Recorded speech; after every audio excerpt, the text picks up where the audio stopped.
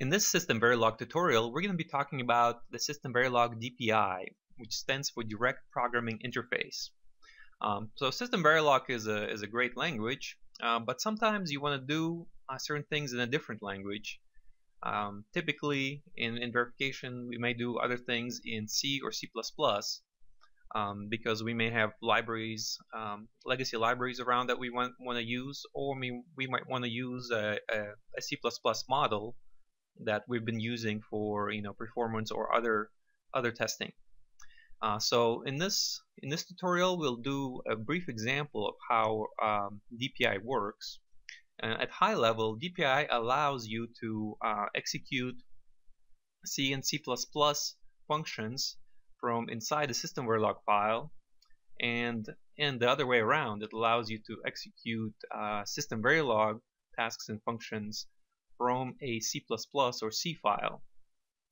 So let's go over this example. So first I want to show you the first use case where you're calling a C++ function from inside your Verilog file. So this is a very simple example.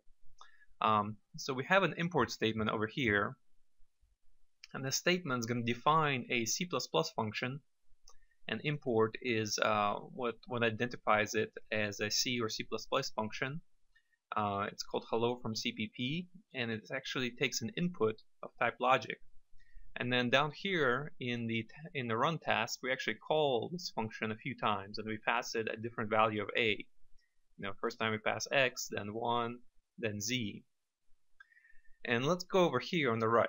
So on the right we have a C++ file. So this is one important point here is EDA Playground uses C++ for DPI.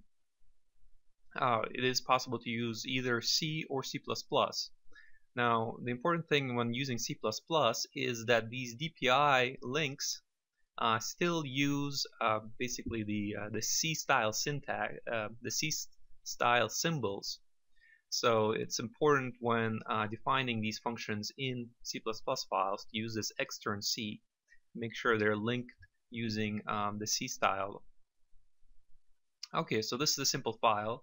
You can include any headers you want, and there's one special header that that's specific to SystemVerilog DPI is SystemVerilog DPI.h, and it should come with your simulator. So here is where the actual function is, and as you can see, it has the same name, and here it uses a special type SVLogic from this header file. Now SVLogic is basically just an unsigned integer, and then over here we basically print out what the value of a is that was passed in. So let's go ahead and run this, and let's look at a couple things. So first of all, how do we actually link these two files? So let's go look at the command line a little bit.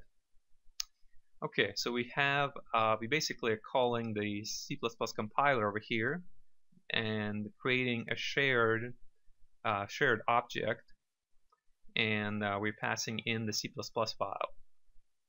And then when we call the simulator, we're passing this svlib mydpi, and this mydpi is getting linked in from this .so file over here. So that's how basically the compile works. So let's look at the results. Okay, so as we saw before, we call this hello from CPP 3 times, and we pass a different value of a. And we also print out what the value of a is in SystemVerilog. So first we have a is x, and when we pass it to C++, it actually comes in as 3. Of course, C++ doesn't have x's and z's.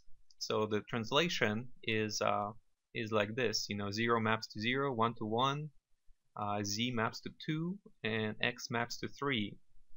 And you can see these print out statements that confirm this over here.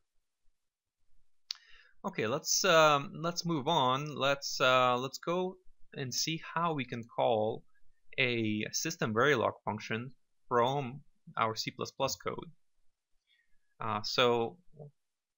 We used an import to call a C++ function. Now the other way is to use an export. So export is we're basically exporting a SystemVerilog function, to the outside world, so someone else can use it. So here we have a function hello from SV, and basically receives a bit input and just displays it with a $display statement. So in our C++ file over here, we're gonna go ahead and call it. So we're gonna pass the same value of A that we got, but remember this takes a bit, and we also need to specify it as an extern over here. And once again, we have to specify it as extern C so it can use the C style linking. And another thing that's going on here is what we actually do is we call hello from C++ in SystemVerilog. We come over here, and then from here we call back hello from SV back. We do a effectively almost like a callback to SystemVerilog. Now, when you do this type of thing, there's one special thing that needs to be specified is the context. So just briefly, the context allows the C++ code to actually view the scope of where the execution is taking place. So I'm going to go ahead and uncomment this line here, and this is these are a couple of special functions that come from this svdpi.h file, basically to get the scope. And let's go ahead and run this, and let's see if it works. Okay, so everything worked. So this scope over here, scope is test, and as you can see, the scope comes from where this import statement is. So in this case, this import statement is inside this module. Now, if there was a modular hierarchy and this import statement was somewhere else, then this scope would be different. Okay, so we pass in the value of A to C++, and then it passes back to SystemVerilog. And what's interesting to see is that it's kind of funny because here A is X, it comes out as 1 as a bit, and here A is Z, and it comes out as 0 as a bit. So what's actually happening is just the least significant values getting passed around. So you have to be careful when dealing with logic and with bits on the C++ side. Okay, so that's pretty much all I wanted to cover today. Of course, this is a pretty complex topic, and this was just a brief introduction. The SystemVerilog language reference manual has a whole section on the direct programming interface with a lot more detail. As well as in the appendix some of the other methods that you can use from this svdpi.h header.